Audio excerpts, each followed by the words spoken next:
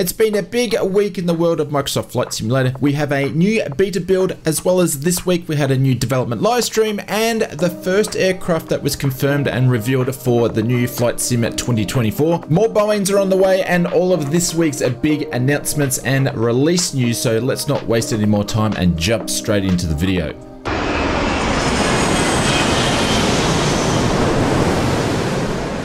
We are kicking off this week's previews and announcements, and after the release of the Chinook helicopter by Miltech, they have announced their next aircraft in development. This time the team is switching back to airplanes with the Lockheed U2. The U2 is a single-engine high-altitude reconnaissance aircraft. They started operating in the 1950s and provided intelligence gathering all types of weather up to 70,000 feet.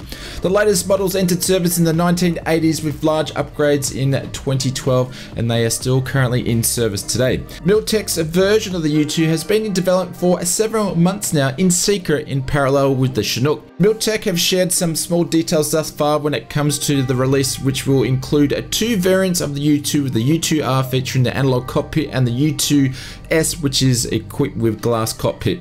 In line with creating the most authentic edition of the U2, the team plans to bring all the authentic flight dynamics and chase car assistance in line with real-world operations of the U2. On top of that, virtual simmers will be able to take on mission systems with historical ground scenarios to undertake. The team have not provided any release date, but they did mention they are expecting to release sometime this year for both PC and Xbox. Flight FX confirmed this week they are in development with the Citation X. The team provided a bunch of exterior shots over on their Discord server this week, along with a recent collaboration with a well-known YouTuber, Air Force Proud. The team showcased some in-cockpit shots a while ago and named it Project X, and so it seems that this project has been in development for some time now. The screenshots from the team showcased the winglet version of the Citation X. However, the team has mentioned they will include a non-winglet version as well. The team were captured by Air Force Proud on a current video showing them on board a Citation X, with the team capturing finer details of the aircraft such as sounds of the engine startups, flaps, hydraulic pumps, and as well as they were taking reference shots of the interior. No other details from the team at this stage, however, we will keep you posted on any more development news. We have been following this development for some time now, which is the DC Designs F5E Tiger II. It seems the release is becoming closer, as the publisher Just Flight have just updated the product page of the aircraft. DC Designs mentioned that the F5 has been modeled natively within Microsoft Flight Simulator. All the models, behaviors and animations have been built to prevent any issues with future sim updates. Other features we should expect to see with the release is high fidelity virtual cockpits and also an accurate model ejection seat. All the analog and 3D instruments have been included, fully custom crew helmet which has name and flight suit patches, functional multiplayer compatible radar, custom coded user controls for the ordnance via the simulated payload manager, display screen with a visual layout based on the real aircraft's release systems. 17 liveries are included. There is no confirmed release date from the team, but it can't be too far away. Please bosh that like button if you enjoy the content, and consider subscribing for weekly flight sim content, news and updates. It's free and it's the best way to help and grow the channel. Thank you very much for your support. PMDG released its first trailer of the long-awaited Boeing 777 for Microsoft Flight Simulator this week. The trailer was followed by a 45-minute Q&A live stream with the PMDG co-founder Robert Wendesdsay. The first 777 variant will be the 777-300ER, which is the longer version of the 777 fleet. Robert mentioned we will see the release of the 777-300ER in the next 2 weeks to 2 months. There's still a few things that are being worked on currently. No price has been confirmed publicly yet, but Robert did mention that it will be on the same lines as what they did with the 737 fleet pricing. Other variants we will see down the line will be the 200LR, the 777F, and also the 200ER, and one of these will be at a lower price like they did with the 737-600, but which one hasn't been confirmed yet. The 737 MAX aircraft will be released in between the 777 release. This is the first time we've seen the team from PMDG mixing up the releases with different aircraft types. We've also heard in the pipeline that there is a secret project, and there is no word from Robert during the Q&A about what aircraft the secret project is. A few aircraft were thrown into the mix, including the 737 Classic and the 727, but Robert is being very tight-lipped on this, which is great marketing on their behalf. The 777 will release as a high fidelity aircraft, and that they have learnt and built the 777 as a base from the 737s, and they're expanded on new features such as an expansion on the maintenance tracking, a GSX integration, and a fully explorable virtual cabin with cockpit doors that open and close. Robert also mentioned that the tablet is now working on the Xbox version of the 737, and we will see it released in the marketplace as soon as possible. Of course, we will keep following any new developments from PMDG, and links are in below for the teaser and also the Q&A. Boris Audio Soundworks have released their next teaser trailer for their latest up and coming release, which will be the Aerosoft CRJ sound pack. Boris mentioned this is a complete overhaul of the sound package for the Aerosoft CRJ. The teaser trailer features all the sounds from start to finish of a flight.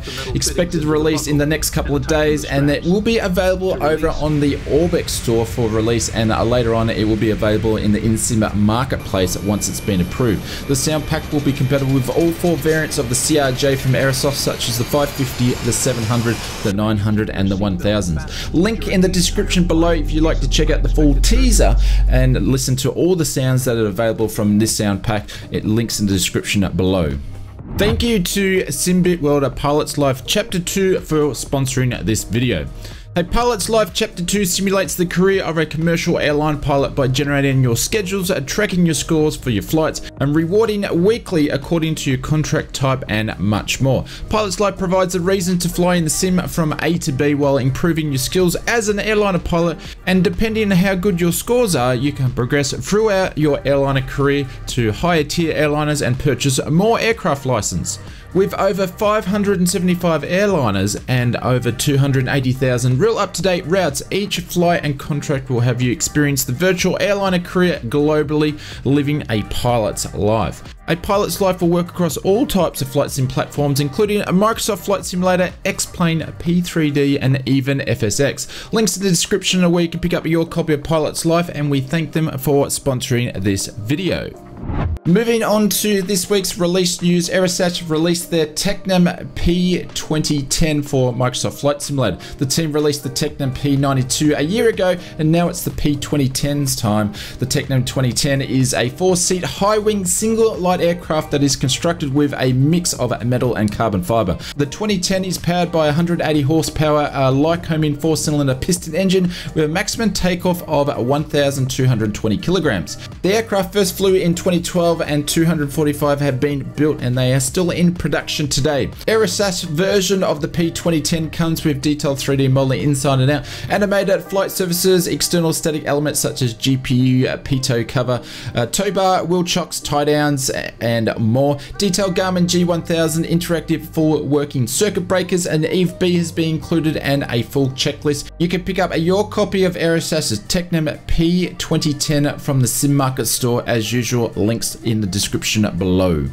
In our next release for the week, which is something a little bit different than what we have seen in the sim before, which is the RedWings have released their LZ-129 Hindenburg Zeppelin. The Hindenburg was more than 3 times the length of a Boeing 747 and entered service in 1936, flying passengers over the Atlantic Ocean between Germany and the US. In 1937, the Hindenburg suffered a tragic fireball, ripping off its rear section of the airship and sending it crashing down into the ground in front of hundreds of onlookers. RedWings' version of the Hindenburg appears to be very detailed and capturing the immersion of flying this classic airship. From the looks of the teasers, all the systems and stations needed to pilot the Hindenburg have been included.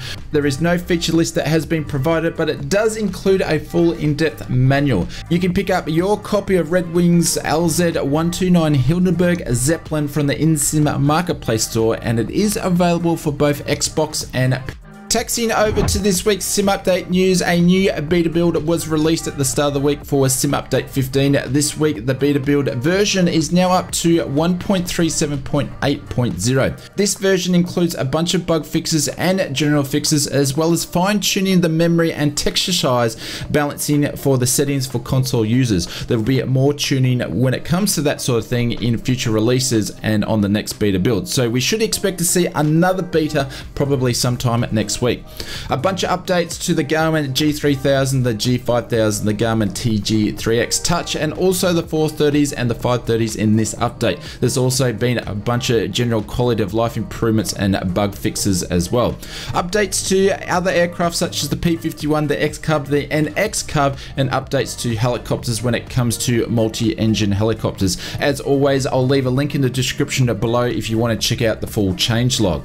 This week we were treated to the March development livestream where we heard about the next city update and also the next local legends which were announced. The next city update will be southern Germany, which will include 6 cities and a new airport, and also the local legend that will be launching alongside, which will be the Dornier DO31. The team also covered in length about sim update 15 and how the testing process is going, as well as some new updates that are coming to sim update 15 or future updates. And in some other news, during the development livestream, the team confirmed the first aircraft developer of the new 2024 sim, which is Flight FX, and they are going to be introducing the Cirrus Vision Jet and the Jetson Aero, which is an experimental helicopter type of thing, which will be available in the new sim. The team also mentioned that they will start bringing more information to the development live streams about the 2024 development, and we should hear more about some other aircraft developers on the next one. We covered this week's live stream in full detail, including the Airbus A320 news and also narrowing down the release date of when we'll see the 2024 sim. You can check out that video at the end of this one, and as always, I'll leave a link in the description for that as well. Moving on to this week's backlog list, we've seen a reduction of new products in the backlog by 10 to a standing of 282 total new products. Aircrafts are up by 4, with 5 aircraft being added to the Microsoft Flight Simulator testing, so hopefully we'll see some releases when it comes to aircraft in the in-sim marketplace soon.